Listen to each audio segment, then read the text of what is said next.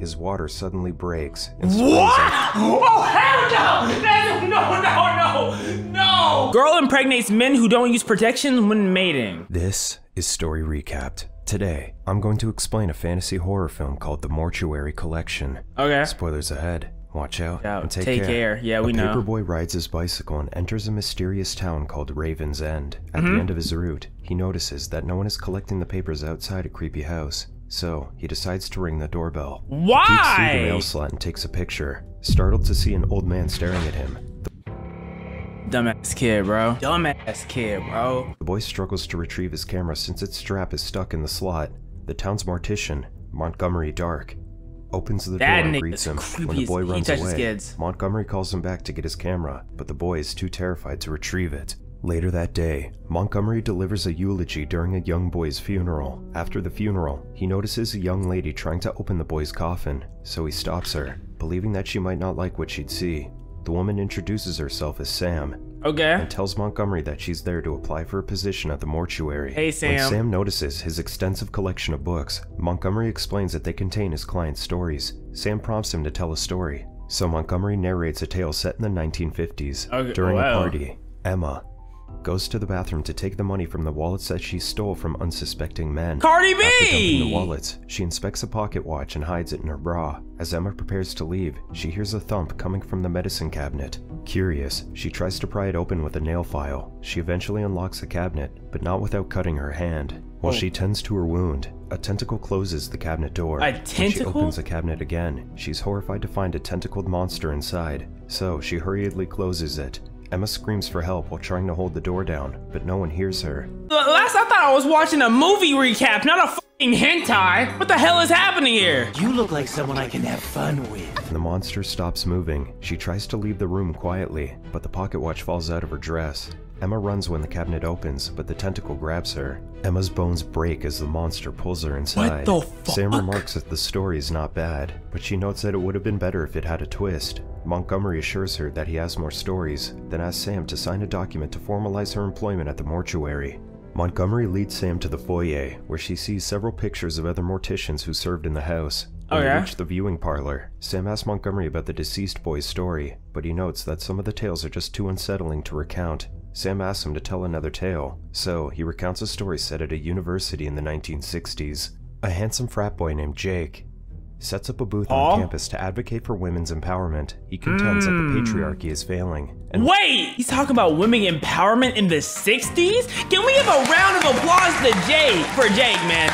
We know damn well he's using this just to get cooch. I don't believe it. This is the 60s. I don't trust this man one bit. I really don't. A booth on campus to advocate for women's empowerment. He contends that the patriarchy is failing, and women can now sleep with whomever they please as long as they have protection. After distributing condoms, he quips to his frat mates, Todd and Connor, that they're helping impressionable and vulnerable women to fornicate with frat boys at the party. I literally called it, bro. What do you do when you're so damn smart? You just know everything. What do you do at that point? Cause I'm right there and I'm getting lost. I don't know what to do, bro. I don't know. When Connor sees an attractive and timid-looking woman walking to her class, he offers her a condom. Jake interrupts them and tells Connor to distribute the rubbers to the school's non-existent lacrosse team. The woman, Sandra, notices that Jake doesn't look like a freshman, so Jake quips that he only shows up in the area so he can get laid. Jake is taken aback when Sandra confesses that she's there for the same purpose, so he stresses that he was only joking. Before returning to his booth, Jake invites Sandra to his fraternity's party. Sandra tells him that she might attend. As Sandra walks to her class, she passes by a billboard filled with photos of missing male students. When Jake sees Sandra arrive at the party, she makes them niggas go missing? He immediately takes her to his room. As they make out, Sandra warns him that she could be a serial killer. Then she pushes Jake on the bed and strips off her clothes. Sandra hides something in her skirt before crawling towards Jake. As she sits on top of him, she tells him that she has something for him. When she shows him the item, Jake is disappointed to see that it's a condom. He reluctantly wears it, but Jake asks Sandra to turn around in the middle of their copulation. Oh, he took it off. Isn't that great? While Sandra's not looking, Jake secretly takes off the rubber and continues to fornicate with her. An hour and 7 minutes? Don't say something. When Jake wakes up in the morning, Sandra is already gone. He discovers that she wrote her phone number in the mirror, so he wipes it off. but most of the numbers are still visible. Jake suddenly feels something grumbling in his stomach, so he heads to the bathroom to throw up. Connor soon arrives and notices rashes all over him, so he advises Jake to go to a doctor. At the clinic, Dr. Harold Kubler prescribes him penicillin for the rashes, but he notices something odd in Jake's file, so he asks him to stay for further examination. When Kubler hears a heartbeat and growling in his abdomen, he asks Jake to wait for him and leaves the room. When Jake looks at his file, he's shocked to learn that he's pregnant.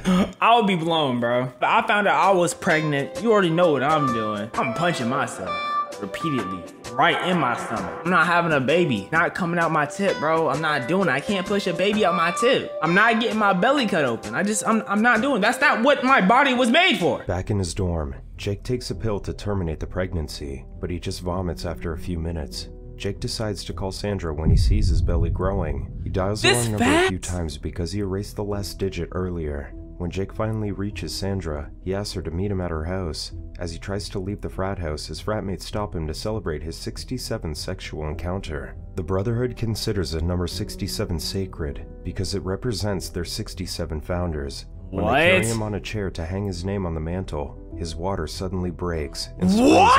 Oh, hell no, bro. 12 seconds later. I need to pop a nut to that one. Oh, I missed it. I missed it. I'm not a good nut catcher, my bad. Moving along, I'm all out of time cards. to his fratmates. Jake immediately drives to Sandra's house when his fratmates let him go. Upon his arrival, Sandra's father, Ralph, groans in frustration when he sees Jake's belly. His wife, Margaret, immediately calls Sandra and prepares to deliver the infant. When Sandra walks into the room, Jake berates Sandra for his pregnancy. Sandra, however, points out that he was supposed to be wearing protection. Jake apologizes and confesses that he wouldn't have been able to spend time with her years ago because he used to be fat. What the fuck is happening to his skin now? Is he gonna die for this baby? He notes that he strived hard to change himself. Green veins? But his personality grew worse as his physical looks improved. Sandra looks at him with pity, but she walks away and calls another man to set up another date. As the fetus moves in his womb, he asks Ralph how the baby is supposed to come out. Margaret explains that it will come out the same way it got in. Jake screams in pain as— No! No, bro! Ow! Hell no, bruh. Jake screams in pain as the infant forces its way out of him. Jake's blood sprays all over the room after his reproductive organ explodes and rips his abdomen open. Margaret immediately pulls the baby out and takes it to the nursery. She carefully walks out of the room but accidentally steps on a whistle toy. The room fills with cries as all the babies inside wake up. One of them reaches its talons up in the air as Margaret runs out of the room. Sam is impressed with the tale because it has all the elements of a good story. Montgomery then takes Sam to the environment. I completely forgot this is what was happening. I completely forgot about this. Oh my god. Make sure you wear protection and don't take it off mid-session without permission. Jesus. Those are the corpse of a young woman. Sam remarks that the woman seems perfect, but Montgomery points out that her upper palate contains traces of magnesium, which is common for patients in catatonic states. Montgomery tells the tale of Carol Peters and Wendell Owens. During the wedding ceremony, Wendell seems happy as he puts a ring on Carol's finger. However, the church suddenly goes dark. Carol starts breathing heavily after the priest asks Wendell if he vows to love her until they die. When Carol screams at him, Wendell wakes up from a nightmare. Wendell hears Carol coughing profusely, so he goes to her room to check on her. Wendell sighs in despair, unable to do anything for his catatonic wife. What the hell does catatonic mean? It looks sad though. When Wendell returns from the grocery one night, Mrs. Avery notices all the food he bought and brags about the meal she ate when she went on a cruise. As they wait for the elevator, Avery notes that she couldn't go anywhere when her husband was alive, but she can now go anywhere she wants after his death. When the elevator arrives, Avery goes inside, but Wendell decides to take the stairs. At home, Wendell prepares food for Carol by arranging vegetables, fish, and meat. Are you gonna poison her? Then he puts them into the blender to make it easier for her to digest. When Dr. Kubler checks on Carol, he notes that she appears to be stable. Wendell asks how much longer she will live, so he discloses that Carol will survive for another year. Wendell is worried that he can't keep her alive for another year because of the bills. Kubler decides to leave him with some pain medication and hints that Carol could die if she takes 2 or more pills. When Wendell fails to get the hint, Kubler reveals that the substance doesn't leave a trace, and it's impossible to determine if Carol took too much of it. Oh, the nigga helped you. No, he helped you! W! Oh, dude, you're drinking cum powder? That night, Wendell dresses up for a candlelit dinner with Carol and gives her an Arctic hare figurine. He asks Carol to show him a sign that she's conscious, but she just stares into space. Wendell slams his hand on the table in frustration due to her lack of response. He mixes the pills into Carol's food and feeds her. When Carol suddenly grabs his arm, Wendell realizes that she might be responsive, so he immediately takes her restraints off and pumps her stomach. Wendell is relieved after seeing her vomit, but her head falls to the table when he lets go of her. Wendell lifts her head, only to discover that she's been impaled on the figurine. Oh my god! Wow. I mean, this sucks to suck, to keep it a buck. Nah. Wendell contacts Kubler for help, but Kubler just tells him to dump Carol's body into the ocean. Wendell puts Carol's body inside her bridal chest, but she wouldn't fit, so he cuts her up. As he starts to chop off her thigh, she suddenly reaches for him and screams. Carol stops moving when Wendell pulls the figurine from her head. Wendell eventually manages to chop the body and fit it into the box. As he shoves the trunk into the elevator, a man tells him to hold the lift, but Wendell refuses to wait, so he forces the door closed, crushing his neighbor's hand. The elevator soon starts moving, but it suddenly stops before it reaches the ground floor. When Wendell tries to pry the doors open, Mrs. Avery arrives and offers to call the police. Wendell stops her and says that the elevator will probably move again soon, but Avery still insists on calling the police. When the elevator doors suddenly close, he notices that Carol's blood is leaking out of the box. Wendell tries to escape through the hatch, but he slips. Wendell throws his wedding ring in frustration. When the bridal chest suddenly unlocks itself, Wendell tries to open it, but the elevator starts descending. What the hell is happening? The elevator continues to descend even after reaching the ground floor. My nigga's going to hell. He sees a vision of himself. He's going to hell. Together. Carol's decaying corpse suddenly emerges from the box and puts his wedding ring on him before forcing him to kiss her. When the elevator opens, the police find Wendell sitting on the floor reciting his wedding vows while clutching his wedding album. Montgomery tells Sam that Wendell went insane and was committed to Kirksdale Mental Asylum.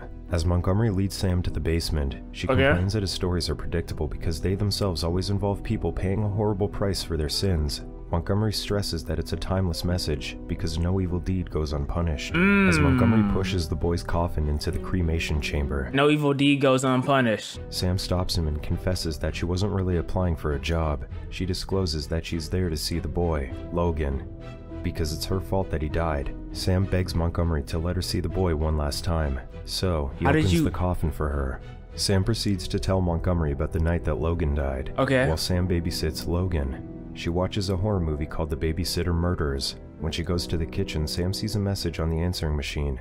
Dr. Kubler and his wife, Deborah, tell Sam that they might be coming home late, so they instruct her to make sure that Logan is asleep. Before hanging up, they tell Sam to fix herself something to eat if she's hungry. After checking in on Logan, Sam turns on the radio and prepares some food. Meanwhile, a reporter interrupts the movie to inform residents that a riot broke out in the asylum. The police advise citizens to lock their doors because some inmates might have escaped. When Sam takes out the garbage, she fails to notice the broken window by the door. When she gets back inside, she sees a man with a head wound in the living room, so she goes to the kitchen to grab a weapon. She gets a hold of a cleaver, but she drops it when the man turns up behind her. I'm not gonna lie, would I drop it? Hell no, bro. I'm going straight for his neck. I'm not worried about nothing, bro. That's the thing. Like Zorro on this bitch. I'm chopping his ass up. Dropping the cleaver my ass. The man seems disoriented, so Sam tries to help him by cleaning his wound. The man grows agitated when the phone starts ringing. When the machine picks up the call, Deborah tells Sam to lock the doors because a psychopath known for mutilating kids has escaped from the asylum. When she sees his eyes gravitating toward Logan's toy, she puts the man's hand into the meat grinder. Sam attempts to hit him with the meat pounder, but he knocks her down with a kick. He slowly pulls his mangled hand out of the meat grinder before Sam gets up. Sam tries to stab him, but he blocks it with the chopping board. Sam continues attacking the man while he's screaming over the phone with Deborah still on the line. Sam bites off his ear, but he manages to slam him on the floor. The man goes to Logan's room, but the boy isn't there. Sam hurries to the boy's room when she hears the man screaming. Sam attacks the man with a fire poker while he hurls books at her. The man manages to slam her to the floor again and punch her several times before looking for Logan. What the fuck is in the WWE is happening? Soon, the Kublers arrive, but they can't get in because of the door chain lock. The man strangles Sam, but she pleads with him by telling him that he's not a killer. The man gets up and tells her that it's over, but Sam pushes him down the stairs. The man regains consciousness and Sam drops a television on his head. When the Kublers enter the house, they recognize the dead man as the babysitter. The news reveals that the escaped inmate is a woman named Charlotte Gibbons, otherwise known as the Boggy Bay Tooth Fairy. So she killed the boy, and he was the babysitter. What? But she called him. Okay, sure. Deborah panics after failing to find Logan. When they look inside the oven, they scream in terror upon finding Logan's remains. When Montgomery asks Charlotte why she came to the mortuary, she takes a tooth from Logan's remains and tells him that she needs it for her collection.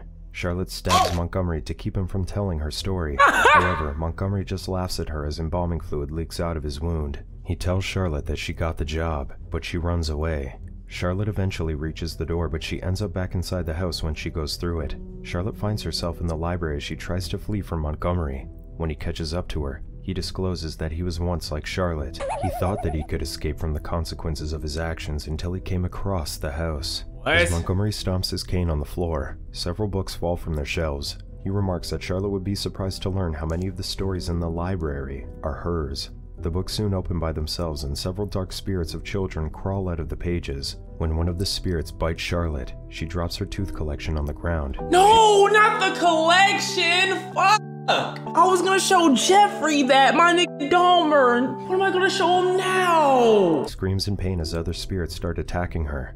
After Charlotte dies, a spirit grabs a tooth from the ground and puts it on. After putting Charlotte's body back together, Montgomery leaves the house. He takes a breath of relief after he steps outside, but he soon explodes into dust. Charlotte comes back to life inside the house and sees her hideous face in the mirror. Soon, after becoming the new mortician, Charlotte tells a story to the paperboy. When the paperboy attempts to leave, she discourages him from leaving by telling him that she's about to make dinner. Subscribe to. So she died and then just started the thing all over again. She didn't learn nothing. That was BS. She didn't learn a damn thing.